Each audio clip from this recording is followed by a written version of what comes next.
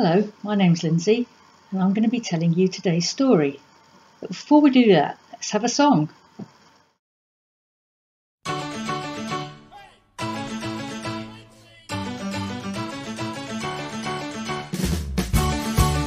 Hey! Go! Nothing's too big, big, big for his power. Nothing's too little, little for his care.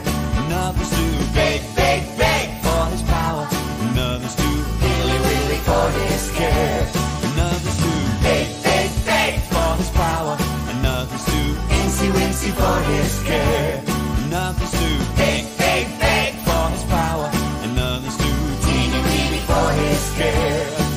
He is God of the big, God of the little, God of the stuff, somewhere in the middle. The King of the moving mountains loves you more than you will ever know. Oh, nothing's too big, big, big for his power. Nothing's too little, little for his care. Nothing's too big, big, big for his power. Nothing's too wiggly, wiggly for his care. Nothing's too big, big, big for his power. Nothing's too incy, wincy for his care. Nothing's too big, big, big for his power. Nothing's too teeny, weeny for his care. He is God of the big, God of the little, God of the stuff, somewhere in the middle. The King of the moving mountains loves you more than you will ever know. Oh, nothing's too big, nothing's too small, nothing's too much. He cares for all. Nothing's too big, nothing's too small, nothing's too much. He cares for all. Nothing's too big, nothing's too small, nothing's too much. He cares for all. Nothing's too big, nothing's too small, nothing's too much. He cares for all. He is God of the big, God of the little, God of the stuff, somewhere in the middle. The King of the moving mountains loves you more than you will ever know. Oh, hey, whoa, hey, whoa.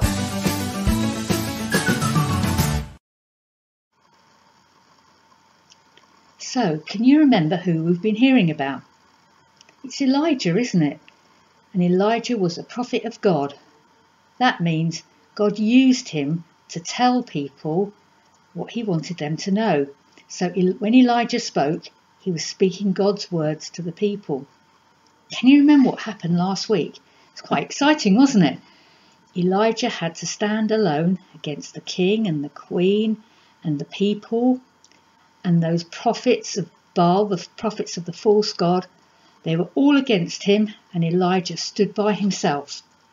He had to be very brave to do that, didn't he? And can you remember what test they had? They were going to call down fire from heaven, and whoever could do that would be the one true God. And you remember, all day long, those false prophets tried to call down fire from heaven, but they failed, because they weren't following a true God, were they? But when Elijah prayed, immediately there was fire from heaven, and the sacrifice was burnt up. I think Elijah must have been so excited about that. Maybe he thought to himself, now, at last, people will see that there's only one true God in heaven, and he's the one they should be following. And maybe he thought the king and queen will change their mind now, and they'll follow the one true God as well. But he was going to be disappointed, because in today's story we hear that as soon as the queen heard what had happened, she was really angry. And she said, I want that Elijah dead. I don't want him to live any longer. I'm going to make sure he dies. When Elijah heard that, he was frightened. He'd been so brave, hadn't he, before? But now, when he heard that the queen wanted to kill him, he ran away.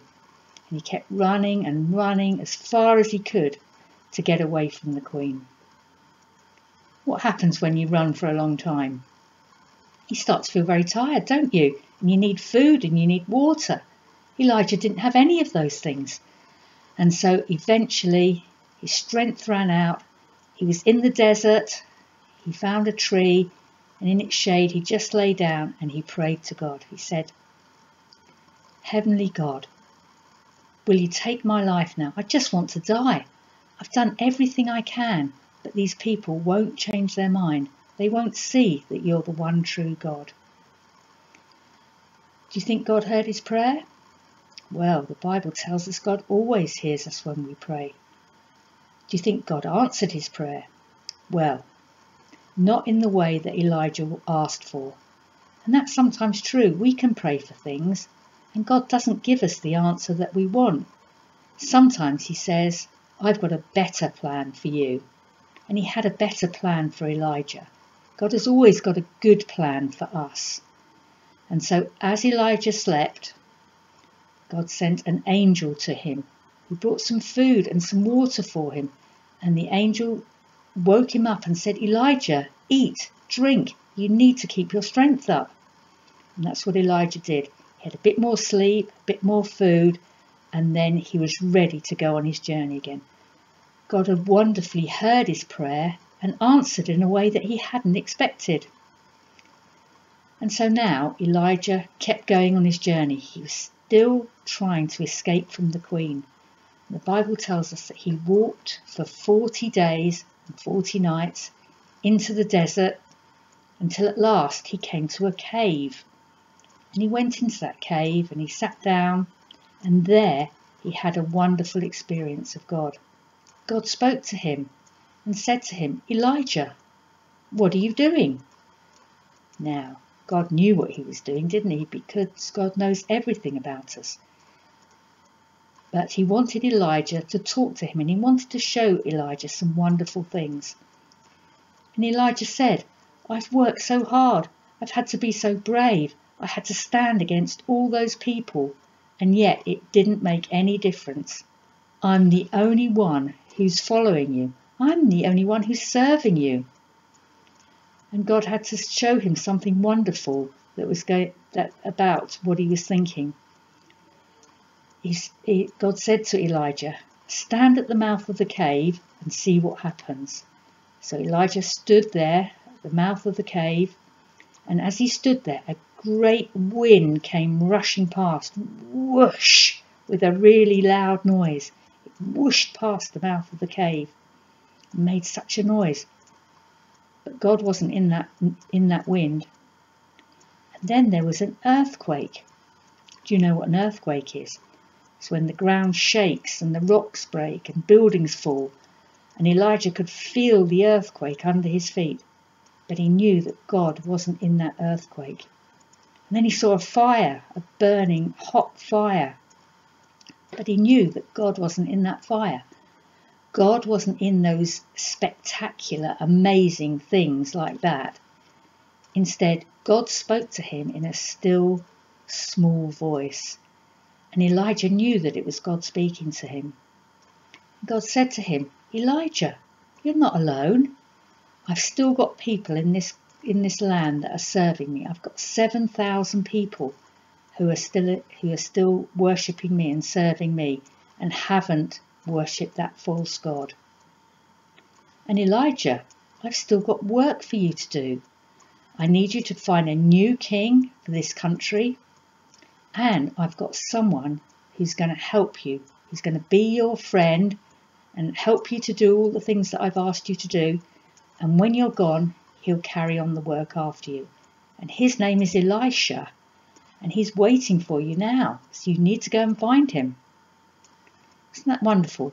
God had seen how sad and miserable Elijah was, and he'd spoken to him in a quiet voice and showed him that he'd got a plan for him, that all the work he'd done wasn't for nothing, it was all part of God's plan. So what can we learn from that story? Well, we can see that when we pray to God, he always hears us, no matter where we are, or what we're doing, or how we feel. Elijah felt so sad and miserable when he prayed, But God heard him and he understood, and he sent some help, and he sent some food and water when he needed it. God is able to help us when we feel sad and miserable as well. We need to tell him how we feel. He understands how we feel. And God still had a plan for Elijah, and he's got a plan for us. And it's always a good plan. It's always the best plan. So we need to be following him, to be trusting him, to be trusting in the Lord Jesus. That's what God's good plan for us is, to believe and trust in the Lord Jesus. And he's promised to hear our prayers and to help us when we pray to him. So we're going to pray to him now. So we're going to put our arms out like this. We're going to fold our arms and close our eyes. Heavenly Father, we thank you that your plans for us are good plans if we love and trust the Lord Jesus. And we thank you that you hear us when we pray. And no matter if we're sad or miserable or upset or worried, you hear our prayers and you're able to help us and to answer our prayers, sometimes in ways that might be very surprising. So help us to love and trust you. In Jesus' name we pray. Amen. So thank you for listening. Hi everyone, it's Liz and I've come to tell you about a really exciting afternoon that we're all planning for you at the church. So on Friday, the 29th of October at 2:30, you need to come to the church with your grown-up. There will be some activities and games, and then we'll have a short service where Daniel, our new minister, will give you a short message and we will sing some songs from the online Holiday Bible Club. Also, there will be a prize giving for everybody who took part in Holiday Bible Club. Now, at the end of the afternoon, I'm hearing some exciting news that we're going to have some hot dogs. So make sure you tell your grown-up about this and put it in your diary, and we look forward to seeing you on Friday, the 29th of October at 2:30 at the church. Goodbye everyone, have a lovely week. Bye-bye.